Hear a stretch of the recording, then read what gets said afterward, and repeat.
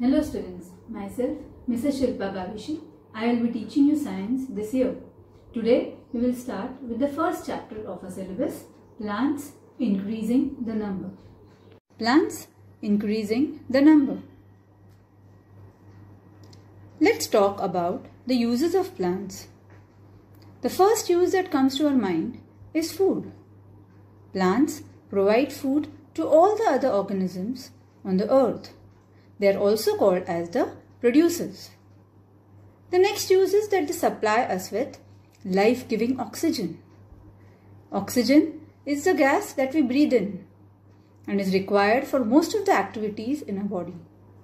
These plants provide us with fresh air which includes oxygen.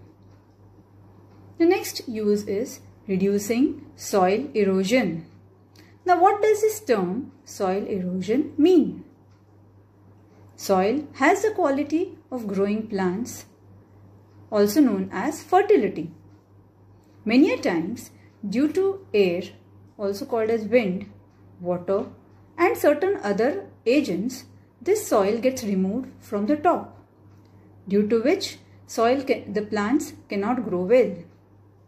The roots of these plants hold the soil and stop it from getting eroded. This is called soil erosion.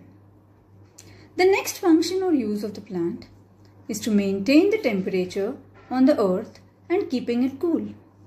Children, you might have observed when you visit a hill station, the temperatures there are very low.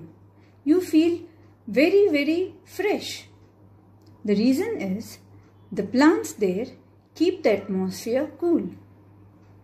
The next use is absorbing carbon dioxide from the atmosphere.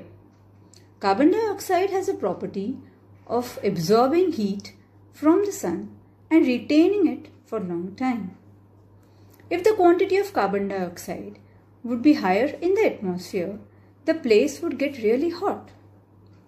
These plants absorb carbon dioxide while they breathe in and maintain the balance of these gases on the earth. Plants also provide us with many other products like wood, fiber, gum, rubber, medicinal herbs like tulsi, ginger, garlic, tea, and coffee. These are few uses of plants. If any other use comes to your mind, you may jot it down and tell me when we meet in the class. Moving to the parts of a plant. Plant is basically divided in two major parts, a shoot and a root.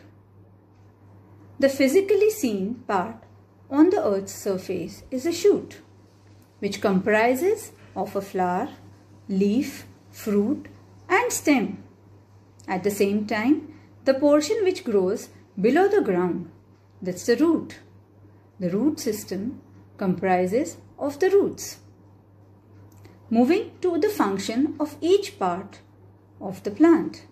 Flower, as we know, is a reproductive part of the plant. Leaf performs a very important function, that is photosynthesis, a process through which plants prepare their food. Leaf is thus also called kitchen of the plant. A fruit, which is a pulpy, fleshy part of the plant and which protects the seeds. Most of the fruits are edible. The last part of the shoot system is the stem, which holds all these parts like the fruit, leaf, and flower. It also works as a joining area between the root and the other parts. The root, which lies below the ground, absorbs water and minerals from the soil and also anchors the plant, means holds the plant straight and stiff in the soil. These are the parts of a plant. Now we are going to study about how do these plants grow. Normally when we think of growing a plant, the part that comes to our mind is a seed. This year, we'll be learning about parts of a seed. Children, just as our human body is made up of parts, so is a seed also made up of many parts. The major parts of a seed are testa, also called as a seed coat.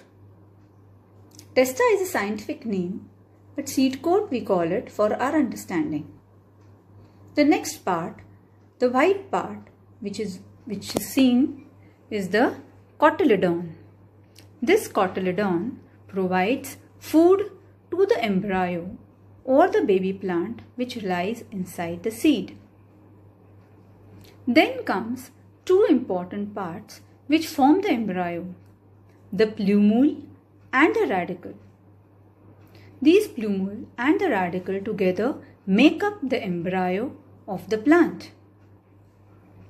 Plumule grows as a shoot of the plant, while radicle forms the root of the plant. Cotyledons, as said, provide food for the plant till the leaves grow. Once the leaves grow, they start preparing the food for the plant. And testa, or the seed coat, as said, is the outer layer or outer covering of the seed which protects the seed from any kind of injury or drying out. Let's understand these parts better. A seed is surrounded by an outer covering which is also called the seed coat or the testa, and as said, it protects the seed from injury or drying up. Now, children, if you observe a seed, you will find a mark or a dark patch, small patch on the seed. That is the hilum. It is the point at which the seed is attached to the fruit.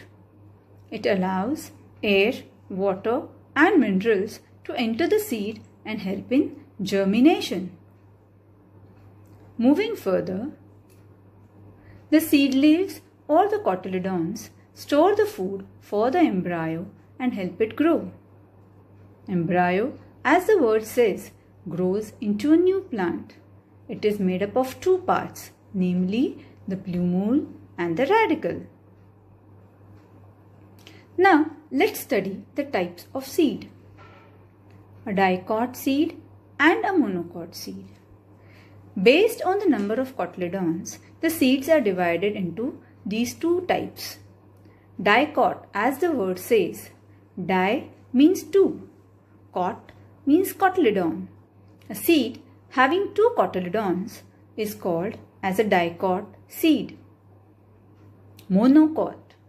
The word mono means one or single. Cot means cotyledon. The seed having one cotyledon is said to be a monocot seed. Let's see the diagram and understand it better. As you can see, children, a dicot seed can be divided into two equal halves. You can separate the cotyledons very easily. You can see in the diagram that the two cotyledons are very clearly seen here. At the same time, you can also see the seed coat and the embryo which is attached to the cotyledons. While in the monocot seed, it has a single cotyledon and embryo as well as the seed coat. An easy example of a dicot seed is a bean seed. Any of the bean seed, if you will observe at home, will be having two cotyledons. The sweet portion that we eat in a seed is a cotyledon. At the same time, a corn is having a single cotyledon, is a monocot seed.